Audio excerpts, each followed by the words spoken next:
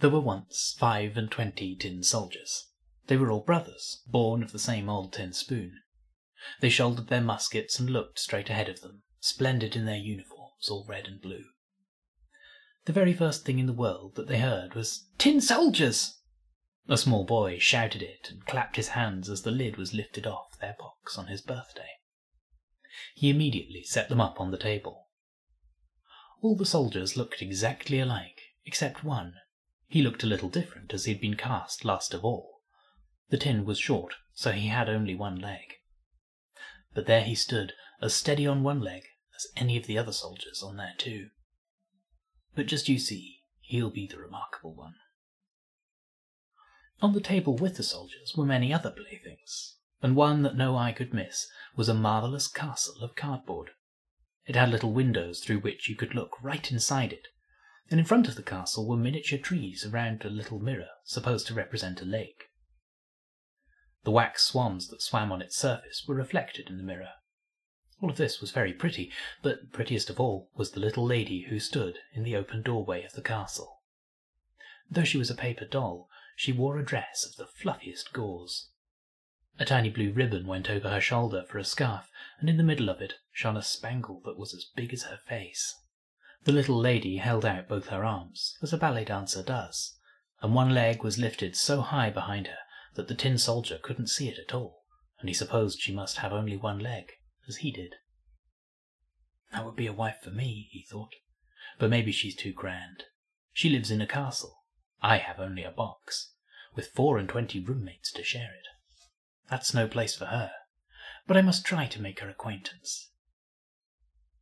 Still as stiff as when he stood at attention, he lay down on the table behind a snuff-box, where he could admire the dainty little dancer, who kept standing on one leg, without ever losing her balance. When the evening came, the other tin soldiers were put away in their box, and the people of the house went to bed. Now the toys began to play among themselves at visits and battles and at giving balls. The tin soldiers rattled about in their box, for they wanted to play too, but they could not get the lid open. The nutcracker turned somersaults, and the slate pencils squeaked out jokes on the slate. The toys made such a noise that they woke up the canary bird, who made them a speech, all in verse. The only two who stayed still were the tin soldier and the little dancer. Without ever swerving from the tip of one toe, she held out her arms to him, and the tin soldier was just as steadfast on his one leg. Not once did he take his eyes off her. Then the clock struck 12, and clack! Up popped the lid of the snuff-box. But there was no snuff in it. No, out bounced a little black bogey, a jack-in-the-box. "Tin soldier," he said, "will you please keep your eyes to yourself?" The tin soldier pretended not to hear. The bogey said, "Just you wait till tomorrow." But when morning came, and the children got up, the soldier was set on the window ledge, and whether the bogey did it, or there was a gust of wind, all of a sudden the window flew open, and the soldier pitched out headlong from the 3rd floor. He fell at breathtaking speed and landed, cap first, with his bayonet buried between the paving stones, and his one leg stuck straight in the air. The housemaid and the little boy ran down to look for him, and, though they nearly stepped on the tin soldier, they walked right past without seeing him. If the soldier had called, "Here I am!" they surely would have found him, but he thought it contemptible to raise an uproar while he was wearing his uniform. Soon it began to rain. The drops fell faster and faster, until they came down by the bucketful. As soon as the rain let up, along came 2 young rapscallions. "Hi, look!" said one of them. "There's a tin soldier. Let's send him sailing."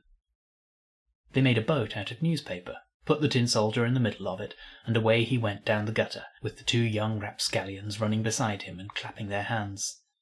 High heavens, how the waves splashed, and how fast the water ran down the gutter! Don't forget that it had just been raining by the bucketful.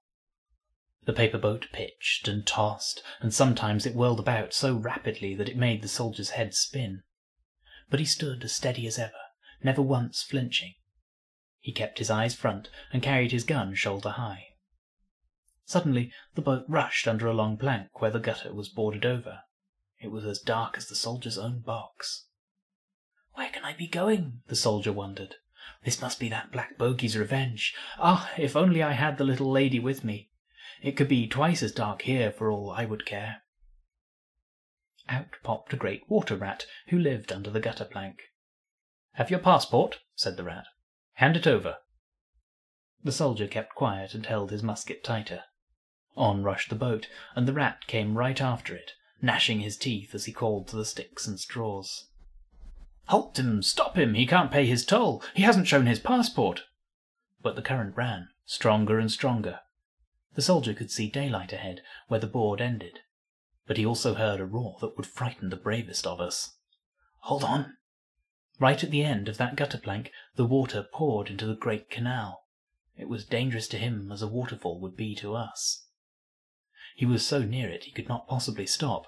The boat plunged into the whirlpool. The poor tin soldier stood as staunch as he could, and no one could say that he so much as blinked an eye. Thrice and again the boat spun around. It filled to the top and was bound to sink. The water was up to his neck, and still the boat went down, deeper, deeper, and the paper got soft and limp. Then the water rushed over his head. He thought of the pretty little dancer, whom he'd never see again, and in his ears rang an old, old song. "Farewell, farewell, O warrior brave, nobody can from death thee save." And now the paper boat broke beneath him, and the tin soldier sank right through. And just at that moment he was swallowed by a most enormous fish. My, how dark it was inside that fish! It was darker than under the gutter plank, and it was so cramped, but the tin soldier still was staunch. He lay there full length, soldier fashion, with musket to shoulder. Then the fish flopped and floundered in a most unaccountable way. Finally it was perfectly still, and, after a while, something struck through him like a flash of lightning. The tin soldier saw daylight again, and he heard a voice say, "The tin soldier!" The fish had been caught, carried to market, bought and brought to a kitchen where the cook cut him open with her big knife. She picked the soldier up boldly between her 2 fingers and carried him off upstairs. Everyone wanted to see this remarkable traveller who had travelled about in a fish stomach, but the tin soldier took no pride in it. They put him on the table, and lo and behold, what curious things can happen in the world! There he was, back in the same room as before. He saw the same children, the same toys were on the table, and there was the same fine castle with the pretty little dancer. She still balanced on one leg, with the other raised high. She too was steadfast. That touched the soldier so deeply that he would have cried tin tears. Only soldiers never cry. He looked at her, and she looked at him, and never a word was said. Just as things were going so nicely for them, one of the little boys snatched up the tin soldier and threw him into the stove. He did it for no reason at all. That black bogey in the snuff-box must have put him up to it. The tin soldier stood there, dressed in flames. He felt a terrible heat, but whether it came from the flames or from his love, he didn't know. He'd lost his splendid colours, maybe from his hard journey, maybe from grief. Nobody can say. He looked at the little lady, and she looked at him, and he felt himself melting. But still he stood, steadfast, with his musket held trim on his shoulder. Then the door blew open. A puff of wind struck the dancer. She flew like a sylph, straight into the fire with the soldier, blazed up in a flash, and was gone. The tin soldier melted, all in a lump. The next day, when a servant took up the ashes, she found him in the shape of a little tin heart. But of the pretty dancer nothing was left, except her spangle, and it was burned as black as a coal. That's a fairly popular kids' book, I think. It's still pretty dark. I'm beginning to notice some common themes in in this story, and also Thumbelina. You've got a character who makes an unexpected and unwanted journey, with a strangely bittersweet ending. I quite like that. What do you think of it? Does it remind you of any of the other stories? You can catch up with the previous ones on this channel. There's a playlist of all of the fairy tales. Thumbelina was somewhere. Yeah, let me know what you think. If you liked it, hit the like button or subscribe. I have a Patreon link in the description if you would like to support me there. But we come to the point where we pick next week's story from the jar. Let's go with this one. Next week we will be reading a story by the Grimm brothers called Master Pfriem. See you next week. Bye bye.